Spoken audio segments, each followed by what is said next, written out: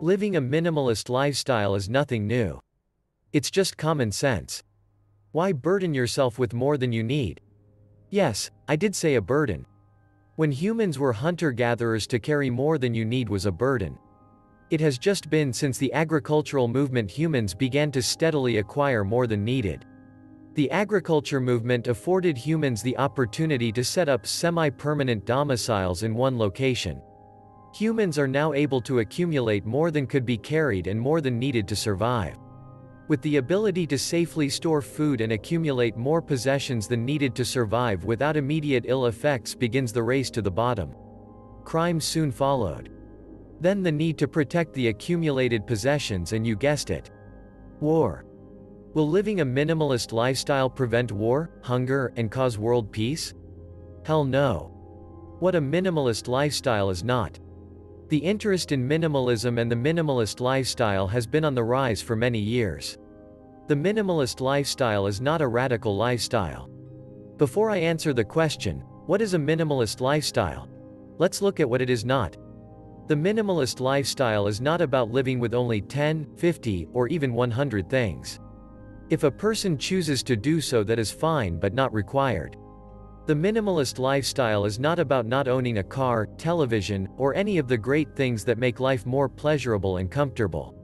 The minimalist lifestyle is not about living in exotic places and traveling the world living out of a backpack. For me, that would be nice but not required. The minimalist lifestyle is not about being frugal, but in almost all cases living a minimalist lifestyle will save money. Living a minimalist lifestyle does not mean you can't have hobbies or own collectibles. Adopting the minimalist lifestyle does not mean your home has to bear with no furniture or all of your furniture has to be white and boring. Living a minimalist lifestyle does not mean you have to get rid of your children.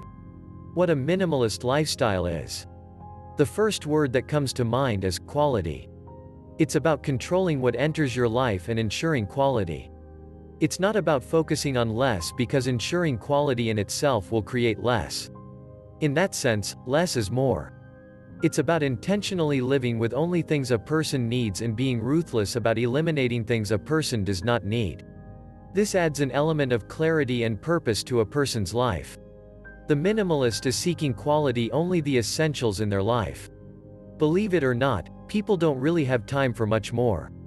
There are only 24 hours in a day, 168 hours in a week, and 28,470 days in life. Why intentionally waste any of it? The average American lifespan is 78 years. That's roughly 28,470 days. If you're 20 years old, you have 21,170 days left. If you're 30 years old, you have 17,520 days left. 40 years old, you have 13,870 days left. If you're 50 years old, you have 10,220 days left. If you're 60 years old, you have 6,570 days left. They don't come back, so you better make them all count. Living a minimalist lifestyle should be unique to the person, with no steadfast rules. Each person's minimalism will be different from my minimalism. What adds value to one person's life may be different from another person's, and that is okay. I do believe every individual should have a clear vision of what their minimalism is and the goals they would like to reach. A person should be able to envision what minimalism looks like in their life. Minimalism reminds you to abandon the consumerism insane train to find enjoyment in more productive places. Don't shop or eat out because you are bored. Don't find enjoyment buying things you don't really need because it's on sale. Seek enjoyment in things that are really important to you. Most people don't remember the stuff they purchased a week ago.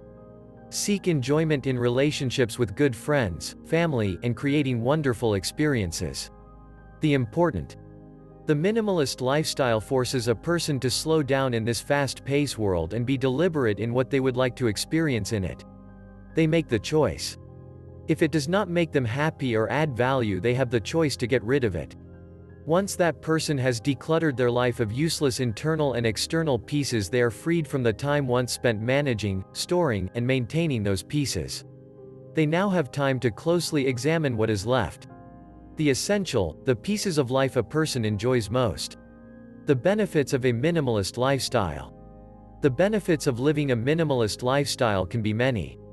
The main benefit people enjoy is freedom.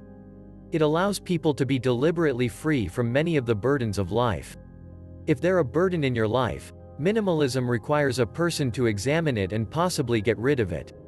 Minimalism strengthens a person's mental and physical resources to allow burdens to be more easily examined and possibly discarded.